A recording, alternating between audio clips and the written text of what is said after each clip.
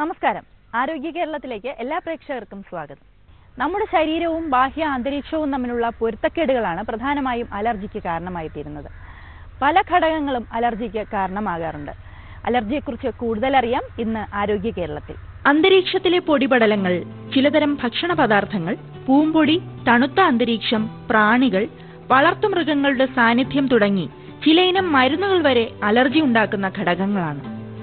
Allergy സാധ്യത കൂടിയവരിൽ അന്തരീക്ഷത്തിലെ മാറ്റങ്ങൾ പോലും അസ്വസ്ഥത ഉണ്ടാക്കാറുണ്ട്. അലർജി ഉണ്ടാക്കുന്ന സാഹചര്യങ്ങളെ കണ്ടെത്തി ഇത്തരം സാഹചര്യങ്ങളെ പരമാവധി ഒഴിവാക്കുകയോ അവയിൽ നിന്ന് അകന്നു നിൽക്കുകയാണ് പ്രധാന പോംവഴി. മുറിക്കുള്ളിലെ സോഫ, കാർപ്പറ്റുകൾ, കിടക്കവിരി, തലയിണ കവറുകൾ എന്നിവയെല്ലാം കൃത്യമായി വൃത്തിയാക്കുക.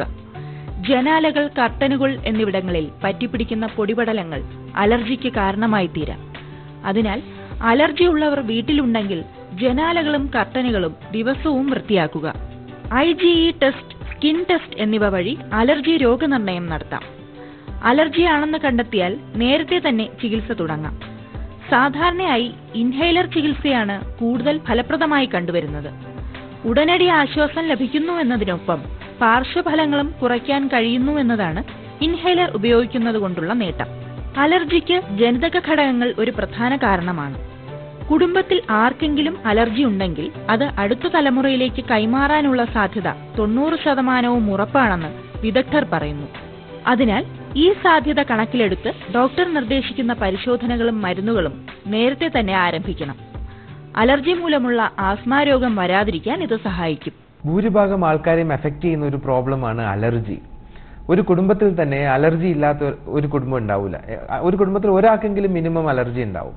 ഒരു സമയത്തെങ്കിലും അലർജിയുടെ പ്രശ്നം നമ്മളെ ബാധിക്കുന്നുണ്ടാവും. ചിലപ്പോൾ നമ്മൾ യാത്ര ചെയ്യുന്ന സമയത്തോ അല്ലെങ്കിൽ ഒരു ഇന്റർവ്യൂവിന് വെയിറ്റ് ചെയ്യുന്ന സമയത്തായിരിക്കും ചിലപ്പോൾ നമുക്ക് അലർജി വന്ന് തുമ്മൽ ഒരു വലിയ പ്രോബ്ലം ആവുന്നത്. നമ്മൾ ഇംപ്രസ് ചെയ്യാനിരിക്കുന്ന ഒരു സമയത്തായിരിക്കും നമ്മൾ കർച്ചീഫ് കൊണ്ട് മൂക്ക് തുടച്ചുകൊണ്ടിരിക്കുന്നത്. അപ്പോൾ ഈ അലർജി എങ്ങനെ വരുന്നു, അതിനെങ്ങനെ പ്രിവെന്റ് ചെയ്യാം എന്നുള്ളത് നമ്മൾ അറിഞ്ഞിരിക്കേണ്ടതാണ്.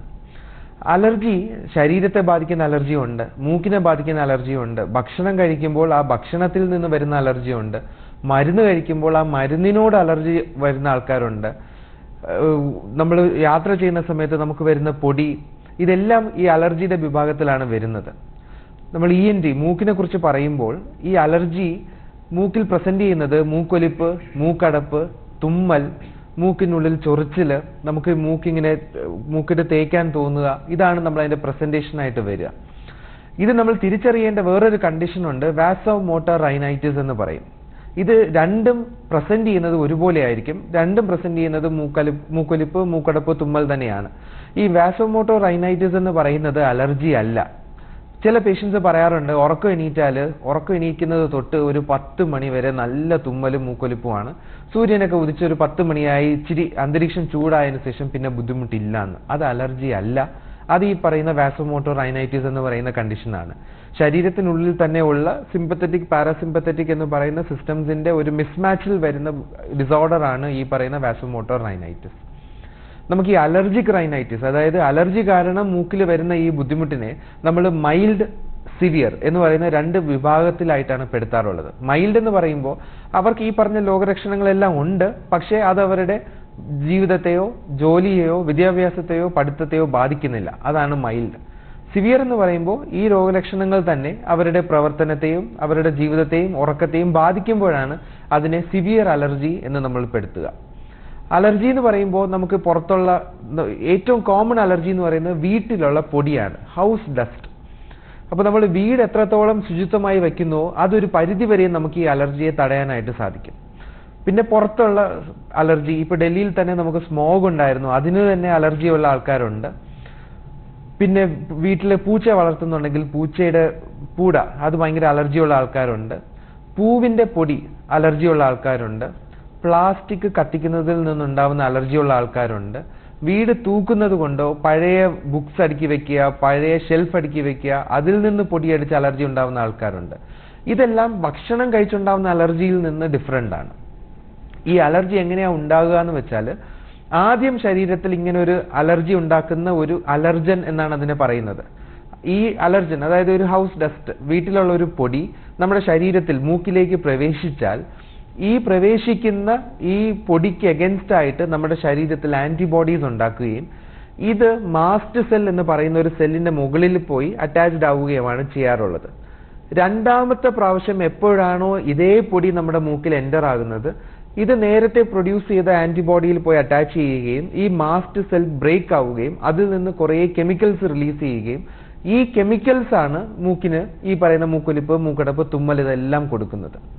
അപ്പൊ ഞാൻ ഈ പറഞ്ഞപ്പോൾ തന്നെ നമുക്കത് വ്യക്തമാണ്. പിന്നെയും ഈ പൊടി മൂക്കിൽ കയറുമ്പോഴാണ് നമുക്ക് ഈ അലർജി ഉണ്ടാവുന്നത്. അപ്പോൾ ഈ പൊടി കയറാതെ നോക്കുക എന്ന് പറയുന്നതാണ് അതിന്റെ ട്രീറ്റ്മെന്റ്.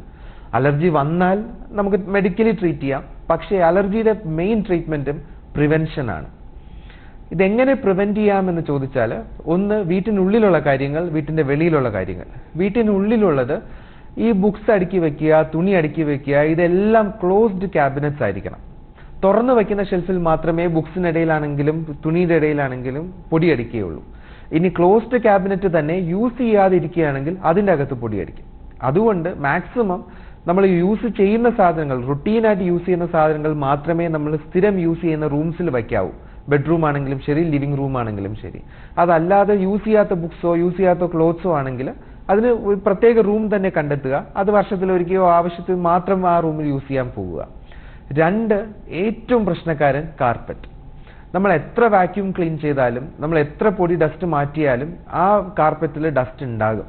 അപ്പോൾ കാർപ്പറ്റ് യൂസ് ചെയ്യുന്നുണ്ടെങ്കിൽ അലർജിയുള്ള ആൾക്കാരുടെ വീട്ടിൽ അവരുടെ ബെഡ്റൂമിൽ മാക്സിമം കാർപ്പറ്റ്സ് അവോയ്ഡ് ചെയ്യുക. മൂന്നാമത്തത് നമ്മുടെ കർട്ടൻസ്. നമ്മുടെ ബുക്സ് പറയുന്നത് 2 ആഴ്ച കൂടുമ്പം കർട്ടൻസ് വാഷ് ചെയ്യണം എന്നുള്ളതാണ്. എത്രത്തോളം പ്രാക്ടിക്കൽ ആണെന്ന് പറയാൻ പറ്റില്ല, പക്ഷേ 2 ആഴ്ച കൂടുമ്പോൾ കാർപ്പറ്റ്സ് വാഷ് ചെയ്യണം എന്നുള്ളതാണ്. നമ്മൾ കിടക്കുന്ന മെത്തയും പില്ലോസും ഈ ഡസ്റ്റ് പിടിക്കാത്ത ഫാബ്രിക്സ് ഉണ്ട്. അതായത് ഡസ്റ്റ് തട്ടിയാലും അതിൽ തങ്ങി നിൽക്കില്ല.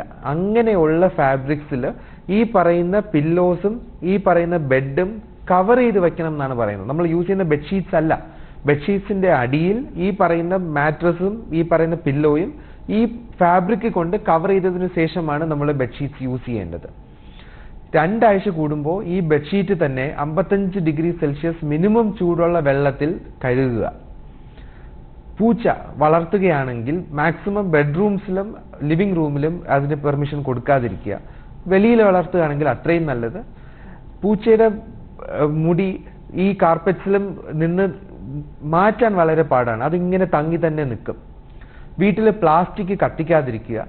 പ്ലാസ്റ്റിക് ഡിസ്പോസലിന് വേണ്ടി പ്രത്യേകം ഒരു കണ്ടെയ്നർ കണ്ടെത്തുകയും ആ കണ്ടെയ്നർ പ്ലാസ്റ്റിക് വാങ്ങുന്ന ആൾക്കാരിലേക്ക് കൊടുക്കുകയും ചെയ്യുക. പ്ലാസ്റ്റിക് കത്തിക്കുമ്പോൾ ഉണ്ടാകുന്ന ഫ്യൂംസിൽ നിന്ന് ഒത്തിരി പേർക്ക് അലർജി ഉണ്ടാകുന്നുണ്ട്. പിന്നെ കോമൺലി വരുന്നത് നമ്മുടെ റൂഫ്, കോൺക്രീറ്റ് റൂഫിൽ താമസിക്കുന്ന ആൾക്കാർക്ക് അലർജി കുറവാണ്. നമ്മുടെ പഴയ താച്ച്ഡ് ഹട്ട്സ് ഉണ്ട്, ഓല കൊണ്ട് മെയ്യുന്നത് കൊണ്ട് ഓടുണ്ട്. ഇത് രണ്ടും പൊടി കൂടുതൽ ഉണ്ടാവാനുള്ള സാധ്യതയുണ്ട്. നമ്മൾ വീട്ടിന്റെ പുറത്തേക്ക് പോകുമ്പോൾ നമ്മുടെ ഇന്ത്യൻ കണ്ടീഷനിലാണ് ഈ അലർജി ഇത്രയും സിവിയർ ആവാൻ കാരണം. നമ്മളിപ്പോൾ വീടിനുള്ളിൽ ഇതെല്ലാം നമ്മൾ കെയർ കൊടുക്കുന്നു. ഈ പറഞ്ഞ പോലെ പൂച്ചയുടെ കാര്യത്തിലും ബെഡ്ഷീറ്റിന്റെ കാര്യത്തിലും ഒക്കെ കെയർ കൊടുത്താലും നമ്മൾ വീട് എത്ര വൃത്തിയായിട്ട് സൂക്ഷിച്ചാലും വീട്ടിൽ നിന്ന് വെളിയിലോട്ട് ഇറങ്ങിക്കഴിഞ്ഞാൽ റോഡിൽ മൊത്തം പൊടിയും അലർജൻസുമാണ്. പക്ഷേ വെസ്റ്റേൺ കൺട്രീസിൽ, ഇപ്പം സിംഗപ്പൂർ അല്ലെങ്കിൽ വെസ്റ്റേൺ കൺട്രീസിൽ ഈ പറയുന്ന പ്രശ്നമില്ല. Roads are very neat, roads വളരെ വൃത്തിയുള്ളതാണ്, മാർക്കറ്റിൽ പോയാലും വൃത്തിയുള്ളതാണ്. അവിടെ നമുക്ക് സ്പെഷ്യലായിട്ട് ഏതാണോ പുള്ളിക്കുള്ള അലർജി അത് അവോയ്ഡ് ചെയ്യാൻ സാധിക്കും. ഇപ്പോൾ ചില ആൾക്കാർക്ക് പൂവിന്റെ പൊടിയാണ് അലർജി എങ്കിൽ ഈ പൂ വിൽക്കുന്ന നഴ്സറീസ് അല്ലെങ്കിൽ പൂ വിൽക്കുന്ന മാർക്കറ്റ്സ് അങ്ങോട്ട് പോകാതിരിക്കുക, സ്വന്തമായി വീട്ടിൽ പൂ വളർത്താതിരിക്കുക. ഇത് പ്രാക്ടിക്കലാണ്. പക്ഷെ നമ്മുടെ ഇന്ത്യൻ കണ്ടീഷനിൽ വീട്ടിനുള്ളിൽ മാത്രമേ നമുക്ക് ഈ അലർജിയും കാര്യങ്ങളും മാക്സിമം പ്രിവെന്റ് ചെയ്യാൻ സാധിക്കത്തുള്ളൂ. പുറത്തോട്ട് ഇറങ്ങിക്കഴിഞ്ഞാൽ റോഡിലുണ്ടാവുന്ന ഡസ്റ്റ് ആൻഡ് സ്മോക്ക് നമുക്ക് പ്രിവെന്റ് ചെയ്യാനായിട്ട് സാധിക്കത്തില്ല. അങ്ങനെ ഉണ്ടെങ്കിൽ തന്നെ നമുക്ക് മാസ്ക് യൂസ് ചെയ്യാം. നമ്മൾ യൂസ് ചെയ്യുന്ന കർച്ചീഫ് വെച്ച് നമുക്ക് ഈ പൊടി അടിക്കുന്ന സമയത്ത് നമുക്ക് മൂക്ക് കവർ ചെയ്യാൻ സാധിക്കും. ഇതെല്ലാം കഴിഞ്ഞാലും അലർജി വന്നാൽ പിന്നെ നമുക്ക് മെഡിക്കലി ട്രീറ്റ് ചെയ്യേണ്ടി വരും. നമ്മൾ ടെസ്റ്റ് ചെയ്യാനുള്ളത്, ഇപ്പോൾ ഒരു പേഷ്യന്റിന് അലർജി ഉണ്ടെങ്കിൽ എന്തിനോടാണ് അലർജി എന്നുള്ളത് നമ്മൾ കണ്ടുപിടിക്കേണ്ടിയിരിക്കുന്നു. അലർജി ഉണ്ട് എന്ന് പറഞ്ഞ് മാത്രം നമുക്ക് എല്ലാം അവോയ്ഡ് ചെയ്യാൻ പറ്റില്ല. ചില ആൾക്കാർക്ക് ഈ പൂച്ചയുടെ പൂടയ്ക്ക് മാത്രമായിരിക്കും അലർജി. അങ്ങനെയാണെങ്കിൽ പൂച്ചയെ മാത്രം മാറ്റി നിർത്തിയാൽ മതി, നമ്മൾ ബാക്കിയുള്ളതെല്ലാം നമുക്ക് ഫ്രീ ആയിട്ട് വർക്ക് ചെയ്യാൻ പറ്റും. അതിനെ കണ്ടുപിടിക്കുന്നത് സ്കിൻ പ്രിക് ടെസ്റ്റ് എന്ന് പറയുന്ന ടെസ്റ്റിലൂടെയാണ്. അതായത് ഈ കോമൺലി നമുക്ക് അലർജി ഉണ്ടാക്കുന്ന സാധനങ്ങൾ ഓരോന്നായിട്ട് എടുത്ത് നമ്മുടെ ശരീരത്തിൽ അത് ഇഞ്ചെക്ട് ചെയ്ത് ആ ശരീരത്തിൽ അതിന് അലർജി ഉണ്ടാക്കുന്നുണ്ടോ എന്ന് നോക്കുന്നതാണ് സ്കിൻ പ്രിക് ടെസ്റ്റ്. ഇത് ചെയ്താൽ ആ പർട്ടിക്കുലർ പേഴ്സണ് ഏത് സാധനത്തിനോടാണ് അലർജി എന്നുള്ളത് നമുക്ക് തിരിച്ചറിയാൻ സാധിക്കും. അത് നമുക്ക് പ്രിവെന്റ് ചെയ്യാൻ പറ്റും. ഈ സ്കിൻ പ്രിക് ടെസ്റ്റിൽ ഒരിക്കലും ഭക്ഷണത്തിന്റെ അലർജി നമ്മൾ ടെസ്റ്റ് ചെയ്യുന്നില്ല. കാരണം ഭക്ഷണത്തിന്റെ അലർജി വളരെ സിവിയർ ആയിട്ടായിരിക്കും വരിക. ഈ സ്കിൻ പ്രിക് ടെസ്റ്റ് വളരെ സേഫ് ആണ്, അങ്ങനെ പെയിൻഫുൾ പ്രൊസീജിയർ ഒന്നും അല്ല. അതുകൊണ്ട് സ്ഥിരമായി അലർജിയുള്ള ആൾക്കാർക്ക് ഈ സ്കിൻ പ്രിക് ടെസ്റ്റ് നമുക്ക് ചെയ്തു നോക്കാൻ സാധിക്കും. അത്ര എക്സ്പെൻസീവ് അല്ലാത്ത ടെസ്റ്റാണ്, പെട്ടെന്ന് തന്നെ റിസൾട്ടും കിട്ടും, സേഫുമാണ്. അതല്ലാതെ രണ്ടാമത് നമുക്ക് ടെസ്റ്റ് ചെയ്യാൻ പറ്റുന്നത് റാസ്റ്റ് എന്ന് പറയുന്ന ടെസ്റ്റാണ്. RAST, radio അലർഗോസോർബൻ test. ഇത് ഈ റാസ്റ്റ് എന്ന് പറയുന്ന ടെസ്റ്റ് സ്കിൻ പ്രിക് ടെസ്റ്റിനെക്കാട്ടിയും കുറച്ചുകൂടെ എക്സ്പെൻസീവ് ആണ്, പക്ഷേ ടൈം കൺസ്യൂമിംഗ് ആണ്. നമുക്ക് സ്കിൻ പ്രിക് ടെസ്റ്റ് ചെയ്യാൻ പറ്റാത്ത അവസ്ഥകളിൽ മാത്രം ഈ റാസ്റ്റിനെ കുറിച്ച് ആലോചിച്ചാൽ മതി. അതായത് ചില ആൾക്കാർക്ക് സ്കിന്നിൽ തന്നെ ഭയങ്കര അലർജിയുള്ള ആൾക്കാരുണ്ട്. അവിടെ നമുക്ക് പോയി ഈ സ്കിൻ പ്രിക് ടെസ്റ്റ് ചെയ്യാൻ പറ്റത്തില്ല. സ്കിന്നിൽ ഭയങ്കരമായി ചൊറിച്ചിലോ അല്ലെങ്കിൽ സ്കിൻ വളരെ തിക്കായിട്ടുള്ള സ്കിൻ ആൾക്കാരുണ്ട്. അവർക്ക് എവിടെയൊക്കെയാണോ നമുക്ക് ഈ സ്കിൻ പ്രിക് ടെസ്റ്റ് ചെയ്യാൻ പറ്റാത്തത്, ആ കണ്ടീഷനിൽ മാത്രമേ നമ്മൾ ഈ റാസ്റ്റ് എന്ന് പറയുന്ന ടെസ്റ്റ് ചെയ്യേണ്ട കാര്യമുള്ളൂ. ഇത് രണ്ടും ചെയ്യുന്നത് ഏത് അലർജനോടാണോ അലർജി ഉണ്ട് എന്ന് കണ്ടുപിടിക്കുക എന്നുള്ളത് മാത്രമാണ്. അപ്പോൾ ഈ ട്രീറ്റ്മെന്റിലേക്ക് കുറച്ച് ഫണ്ണി ഫാക്ട്സ് ഉണ്ട്. അതായത് എത്രയും ചെറിയ പ്രായത്തിൽ അനിമൽസുമായി മിങ്കിൾ ചെയ്യുന്നോ അവർക്ക് അലർജി കുറവായിരിക്കും. അതുകൊണ്ട് ചെറിയ കുട്ടികളെ, പണ്ടത്തെ ആൾക്കാർ ചെളിയിലും മണ്ണിലും ഒക്കെ കളിച്ച് പൂച്ചയോടും പട്ടിയോടും ഒക്കെ ഇന്ററാക്ട് ചെയ്ത് വളർന്ന കുട്ടികൾക്ക് അലർജി വളരെ കുറവാണ്. പശു, ആട്, മാട്, കോഴി, അതുകൊണ്ട് എത്ര ചെറിയ പ്രായത്തിൽ അനിമൽസുമായി ഇന്ററാക്ട് ചെയ്യുന്നോ അവർക്ക് അലർജി കുറവാണ്. എത്ര ചെറിയ പ്രായത്തിൽ നഴ്സറിയിൽ പോകുന്നോ അവർക്ക് അലർജി കുറവാണ്. അതൊരു സ്റ്റഡി കാണിച്ചതാണ്. കാരണം ഈ നഴ്സറിയിൽ പോകുമ്പോൾ അവർക്ക് ബാക്കിയുള്ള കുട്ടികളുമായിട്ട് ഇന്ററാക്ട് ചെയ്യാനും ബാക്കിയുള്ള കുട്ടികളിൽ നിന്ന് ഇൻഫെക്ഷൻ കിട്ടാനുള്ള സാധ്യത കൂടുതലാണ്. അതുകൊണ്ട് ചെറിയ പ്രായത്തിൽ കൂടുതൽ ഇൻഫെക്ഷൻ വന്നാൽ അലർജി കുറയും എന്നാണ് ആ സ്റ്റഡി കാണിച്ചേക്കുന്നത്. കാരണം ഈ അലർജി ഉണ്ടാക്കുന്ന ഓരോ പോളൻസ് അല്ലെങ്കിൽ ഓരോ അലർജിക് സാധനങ്ങളും ചെറിയ പ്രായത്തിൽ തന്നെ നമ്മുടെ ശരീരത്തിൽ വന്ന് ശരീരം അങ്ങ് സെൻസിറ്റൈസ് ആവുകയാണ്. പിന്നെ ആ സാധനത്തിനോട് പിന്നെ നമുക്ക് അലർജി ഉണ്ടാകത്തില്ല. നമ്മുടെ ഇപ്പോഴത്തെ ഒരു അർബനൈസേഷൻ ആണ് അലർജിയുടെ ഏറ്റവും വലിയ പ്രശ്നം. നമ്മുടെ സിറ്റീസ് എല്ലാം വെസ്റ്റേൺ കൺട്രീസിനെ നോക്കി ആ വെസ്റ്റേൺ രീതിയിലേക്കുള്ള ഒരു അർബനൈസേഷൻ, അപ്പാർട്ട്മെന്റ്സിന്റെ ജീവിതം രീതികൾ, അവർക്ക് മണ്ണുമായിട്ടൊരു ബന്ധവുമില്ല, അനിമൽസ് അങ്ങനെയായിട്ടൊരു ബന്ധവുമില്ല. നമ്മുടെ ജീവിതം എത്രത്തോളം റിഫൈൻഡ് ആവുന്നോ, എത്രത്തോളം നമ്മൾ നീറ്റായിട്ട് പ്യുവറായിട്ട് നമ്മൾ ക്ലീൻ ആയിട്ട് റൂമിനുള്ളിൽ ഇരിക്കാൻ ശ്രമിക്കുന്നു, അത്രയും നമ്മുടെ ശരീരം അലർജി പിടിക്കുന്ന സാധനങ്ങളുമായിട്ട് ബന്ധമില്ലാതെ പോവുകയാണ്. അതുകൊണ്ട് മണ്ണുമായിട്ടുള്ള ബന്ധവും ഈ ആനിമൽസുമായിട്ടുള്ള ബന്ധവും കുട്ടികളിൽ ഉണ്ടെങ്കിൽ അവർക്ക് അലർജി കുറവായിട്ടായിരിക്കും വരിക. നമ്മൾ ട്രീറ്റ്മെന്റിലേക്ക് പോവുകയാണെങ്കിൽ നമുക്ക് ആന്റി ഹിസ്റ്റമിൻസ് എന്ന് പറയുന്ന നോർമലി അലർജിക്ക് യൂസ് ചെയ്യുന്ന ടാബ്ലറ്റ്സ് ആണ് ഇതിന് ഏറ്റവും എഫക്റ്റീവ്. പക്ഷെ അത് ആദ്യത്തെ ഒരു പ്രൈമറി ട്രീറ്റ്മെന്റ് ആണ്. എല്ലാവർക്കും ഈ ആന്റി ഹിസ്റ്റമിൻസ് എന്നുള്ള ടാബ്ലറ്റിൽ ക്യൂർ ആകത്തില്ല. അതല്ല എങ്കിൽ നമ്മൾ രണ്ടാമത്തെ സ്റ്റെപ്പായിട്ട് സ്റ്റിറോയിഡ് കണ്ടന്റ് ഉള്ള മൂക്കിൽ യൂസ് ചെയ്യുന്ന സ്പ്രേസ് ആണ് നമ്മൾ രണ്ടാമത് യൂസ് ചെയ്യുന്നത്. ഇത് എല്ലാവർക്കും വളരെ വറി ചെയ്യുന്ന ഒരു കാര്യമാണ്, സ്റ്റിറോയിഡ് അല്ലേ യൂസ് ചെയ്യുന്നത് എന്നുള്ളത്. ശരിയാണ്, സ്റ്റിറോയിഡിന് അതിൻ്റെതായ അഡ്വേഴ്സ് എഫക്ട്സ് ഉണ്ട്. പക്ഷെ നമ്മൾ ഈ മൂക്കിൽ യൂസ് ചെയ്യുന്ന സ്പ്രേക്ക് വളരെ കുറച്ച് ബയോ അവൈലബിലിറ്റിയേ ഉള്ളൂ. അതായത് അത് ശരീരത്തിലേക്ക് കടന്ന് രക്തത്തിലെത്തി ശരീരത്തിനെ മൊത്തം ബാധിക്കുന്നത് വളരെ ചെറിയ എമൗണ്ട് ആണ്. അങ്ങനെ ഏറ്റവും ചെറിയ എമൗണ്ടിൽ രക്തത്തിൽ എത്തുന്ന രീതിയിലുള്ള സ്റ്റിറോയിഡ്സ് മാത്രമേ നമ്മൾ മൂക്കിൽ യൂസ് ചെയ്യാൻ കൊടുക്കാറുള്ളൂ. അതുകൊണ്ട് തന്നെ ലോങ് ടേം എഫക്റ്റ് ആയിട്ട് അങ്ങനെ വലിയ കോംപ്ലിക്കേഷൻസ് ഒന്നും ഈ മൂക്കിൽ യൂസ് ചെയ്യുന്ന സ്റ്റിറോയിഡ് സ്പ്രേക്ക് വരാറില്ല. നമ്മൾ ഫ്ലൂട്ടിക്കസോൺ, മൊമെന്റസോൺ എന്ന് പറയുന്ന സ്പ്രേസ് ആണ് ഇപ്പോൾ കോമൺലി യൂസ് ചെയ്യുന്നത്. മുമ്പിൽ നമ്മൾ ബുഡിസോണൈഡ് ഒക്കെ യൂസ് ചെയ്തിട്ടുണ്ടായിരുന്നു. അതിനൊക്കെ കുറച്ചുകൂടി അഡ്വേഴ്സ് എഫക്ട്സ് വന്നതുകൊണ്ട് ഇപ്പൊ നമ്മൾ കോമൺലി ഫ്ലൂട്ടിക്കസോൺ, മൊമെന്റസോൺ എന്ന് പറയുന്ന സ്പ്രേസ് ആണ് നമ്മൾ യൂസ് ചെയ്യുന്നത്. ഇതിന്റെ ബയോ അവൈലബിലിറ്റി വളരെ കുറവാണ്. അതുകൊണ്ട് തന്നെ ഇത് രക്തത്തിലെത്തി ശാരീരികമായി ഒരു അഡ്വേഴ്സ് എഫക്ട് കൊടുക്കുന്നത് കുറവായിരിക്കും. 4 വയസ്സ് തൊട്ട് നമുക്ക് ഈ സ്റ്റിറോയിഡ് സ്പ്രേ യൂസ് ചെയ്യാൻ കൊടുക്കാൻ സാധിക്കും. അതിന് താഴോട്ടുള്ള കുട്ടികൾക്ക് സോഡിയം ക്രോമോഗ്ലൈക്കോളേറ്റ് എന്ന് പറയുന്ന ഒരു സ്പ്രേ യൂസ് ചെയ്യാൻ സാധിക്കും. അതും ഈ അലർജി ഉണ്ടാക്കുന്ന സെല്ലിനെ കൺട്രോൾ ചെയ്യാൻ യൂസ് ചെയ്യുന്ന മെഡിസിൻസ് ആണ്. സിസ്റ്റമിക് ആയിട്ട് നമുക്ക് സ്റ്റിറോയിഡ് കൊടുക്കാറുണ്ട്. അതായത് ഇഞ്ചക്ഷൻസ് ആയിട്ടോ വഴിയോ കൊടുക്കുന്ന സ്റ്റിറോയിഡ് ഉണ്ട്. അത് അത്രയും സിവിയർ കേസസിലാണ്. നമ്മൾ ആദ്യം പറഞ്ഞ ഈ ആന്റി ഹിസ്റ്റമിൻസ് അല്ലെങ്കിൽ മൂക്കിൽ യൂസ് ചെയ്യുന്ന സ്റ്റിറോയിഡ് സ്പ്രേ, മൂക്കിൽ യൂസ് ചെയ്യുന്ന ഡീകൺജഷൻ ഡ്രോപ്സ്, ഇതെല്ലാം കൊടുത്തതിന് ശേഷവും അലർജി കുറയുന്നില്ല അല്ലെങ്കിൽ ആ പേഷ്യന്റിന്റെ ബുദ്ധിമുട്ട് മാറുന്നില്ല എങ്കിൽ നമുക്ക് സിസ്റ്റമിക് ആയിട്ടുള്ള സ്റ്റിറോയിഡ് വഴിയോ അല്ലെങ്കിൽ ഇഞ്ചക്ഷൻ ആയിട്ടോ ഞരമ്പിലുള്ള ഇഞ്ചക്ഷൻ ആയിട്ടോ നമ്മൾ സ്റ്റിറോയിഡ് കൊടുക്കാറുണ്ട്. പക്ഷെ അത് കുറച്ച് ദിവസത്തേക്കേ കൊടുക്കത്തുള്ളൂ. സ്ഥിരമായി കൊടുത്തു കഴിഞ്ഞാൽ ഈ പറയുന്ന പോലെ സ്റ്റിറോയിഡിന്റെ അഡ്വേഴ്സ് എഫക്ട്സ് വരും എന്നുള്ളത് കൊണ്ട് നമ്മളത് കുറച്ച് ദിവസത്തേക്ക് മാത്രമേ കൊടുക്കാറുള്ളൂ. തുടർച്ചയായ ജലദോഷം, തുമ്മൽ, മൂക്കൊലിപ്പ്, ചുമ, ശരീരം ചുവന്ന് തടിക്കുക എന്നീ ലക്ഷണങ്ങളാണ് അലർജിക്ക് സാധാരണയായി കണ്ടുവരിക. ഒരു സാധാരണ പനിയുടെ ലക്ഷണങ്ങൾ തന്നെയാവാം ചിലപ്പോൾ ഇത്. അതുകൊണ്ട് തന്നെ അലർജിയാണോ എന്ന് തീർച്ചപ്പെടുത്താനായി അലർജി ടെസ്റ്റ് ചെയ്യേണ്ടത് അത്യാവശ്യമാണ്.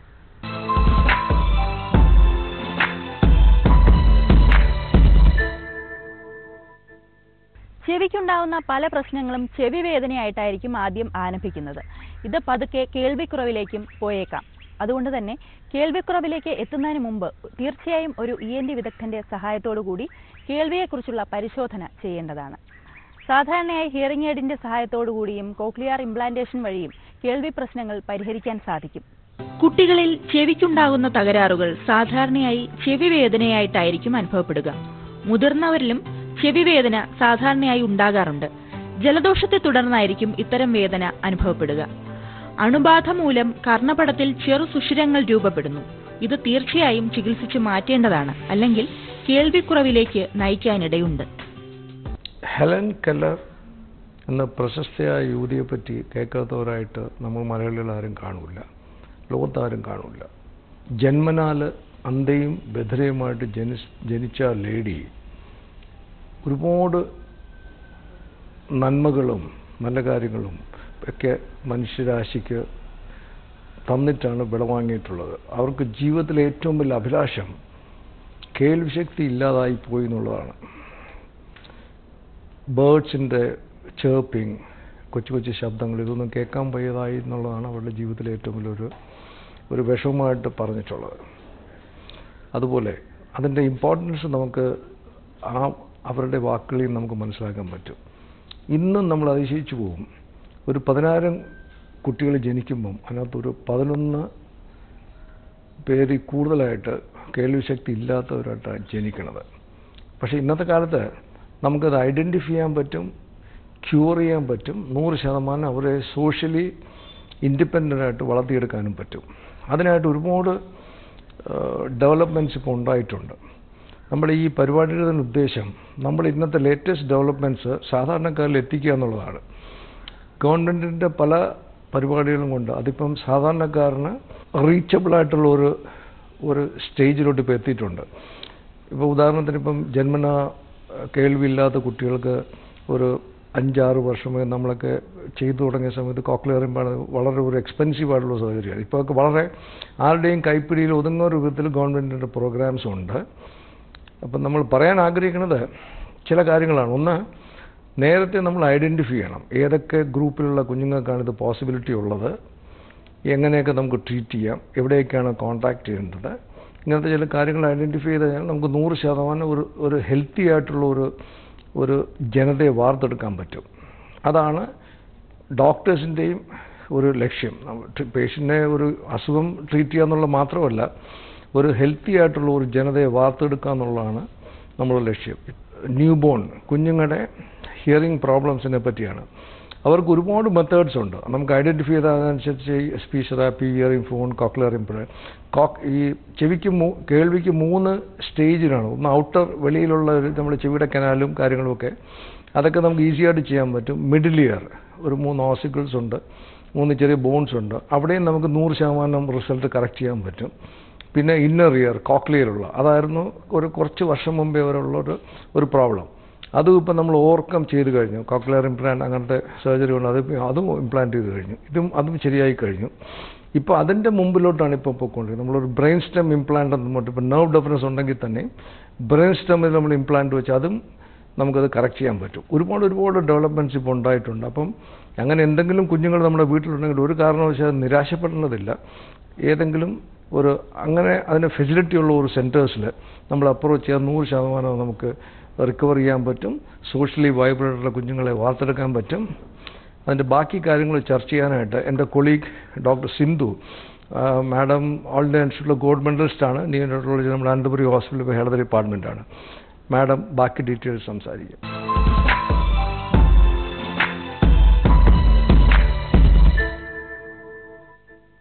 ഈ കേൾവിക്കുറവ് 2 ഡിഫറെൻറ്റ് ടൈപ്സ് ആണ്.